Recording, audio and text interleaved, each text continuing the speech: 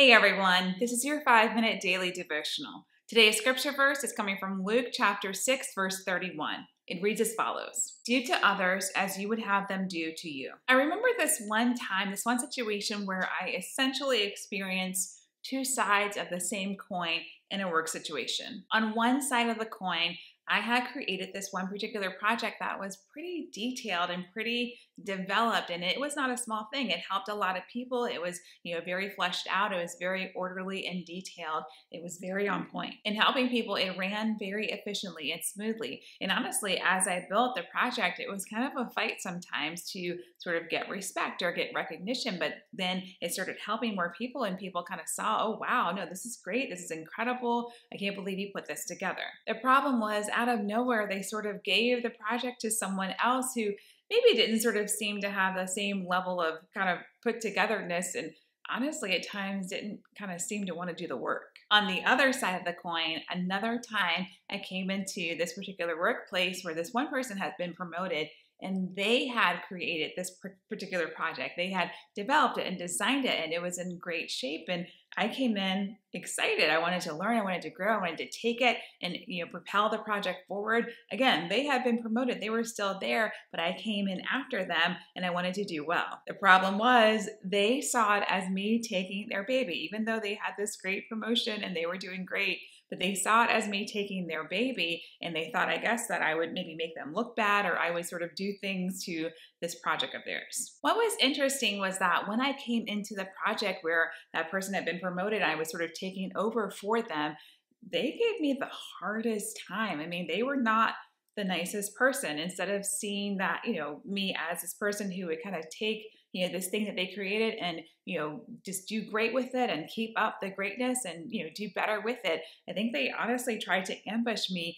a number of times because they just didn't want me to take over this project. They gave me a very hard time when I worked there. So when it came my turn to sort of pass a totally different project, totally different workplace, but to sort of pass a project on to another, God very clearly sort of dropped in my spirit, okay, what are you going to do?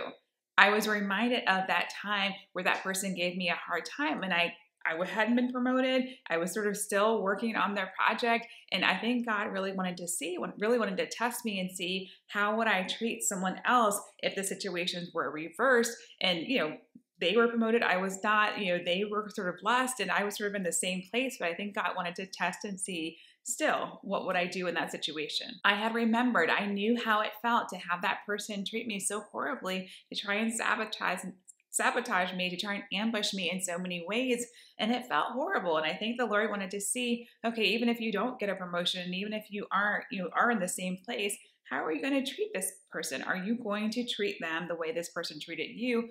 Or are you going to take the high road, act like a Christian, and treat them the way I want you to treat them? Yes, even training them and helping them and helping them to grow and get excited about it. What are you going to do in this situation? Today's verse is the timeless, classic verse that I think has obviously been so ingratiated in our society that we have forgotten that it's actually in the Bible, but it's in the Bible. We are to do to others as we would like them to do to us. We are to treat others as we would like them to treat us. We are to handle, to speak to care for others like we would like that for us. A lot of times, unfortunately, we don't really do this, but we sort of, I've done it, we've all done it, but we sort of justify our actions like, well, they are like this, so of course they deserve this treatment, or they're acting like that, or they don't even deserve it, they don't even want it, so it's fine for me to act this way. But do you know what else God dropped in my spirit in that situation?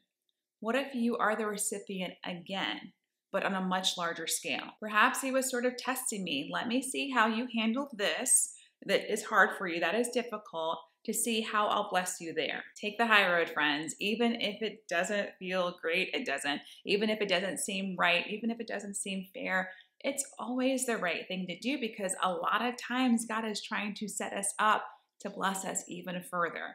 Do to others as you would have them do to you.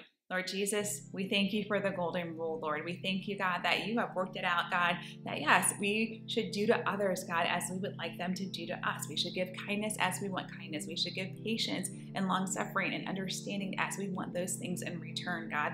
And even, Lord, let us not wait to get it first and then we give it, Lord. No, let's help us, Lord, to just give it, Lord, to just be kind, Lord, to be loving, God, to be peaceful, God, to be long-suffering and patient and good. Help us to just do it first, God.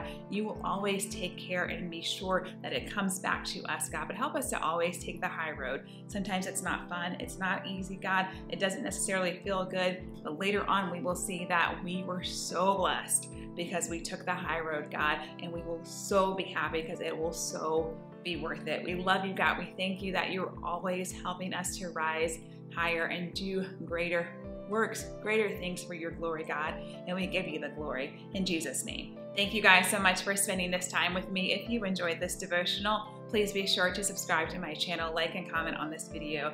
I would appreciate it, and I would love to have you guys. Guys, have a great day. God loves you so much. I love you guys. I appreciate you watching always. God bless you, and I'll see you next time.